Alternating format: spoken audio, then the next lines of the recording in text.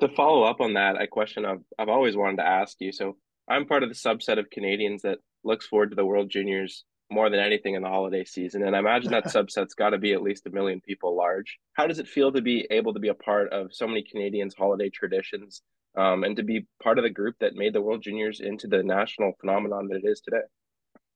So, Kyle, I'm going to age myself here, so don't you be chuckling, okay? But in 1977, Christmas Day of 1977, it was the 1978 World Junior Championship.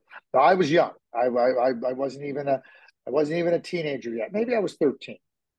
And so my dad was running Central Scouting for the National Hockey League Central Scouting. So on Christmas Day, we did our Christmas stuff, and then that afternoon, Team Canada was playing the former Czechoslovakia, and Wayne Gretzky put on a show. So I think back, to that game specifically, and just being young and watching and being wide eyed. People had been talking about Wayne Gretzky, but to see him live, and I remember coming back that evening and going to the outdoor rinks and telling all my friends, "You should have seen this move Wayne Gretzky pulled in the game," and showing them and everything that went with it.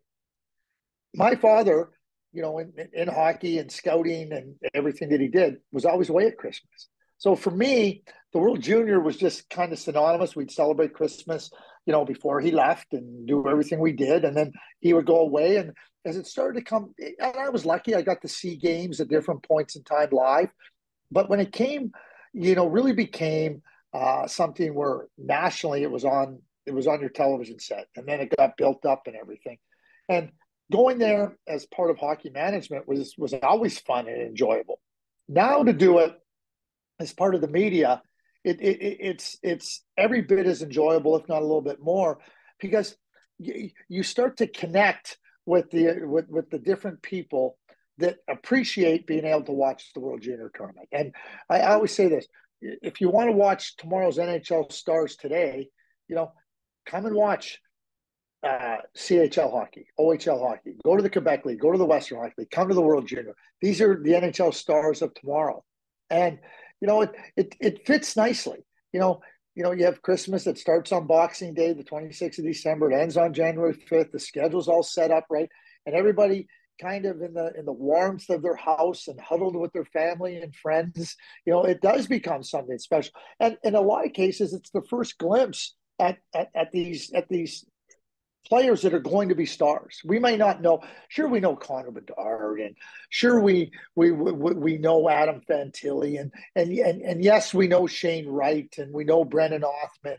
But there's a lot of other players that are going to be seen and are going to have an opportunity to show their fan base. Here's every reason to be excited. So to be part of that is really special because again, you go there as management, you're watching, you're evaluating, you're around it. But it's just it's unbelievable the intensity of it. And I think that it is a Christmas tradition, and I think that having it back on a normal cycle with the fans and the communities involved is really really special and something I'm looking forward to in a big way.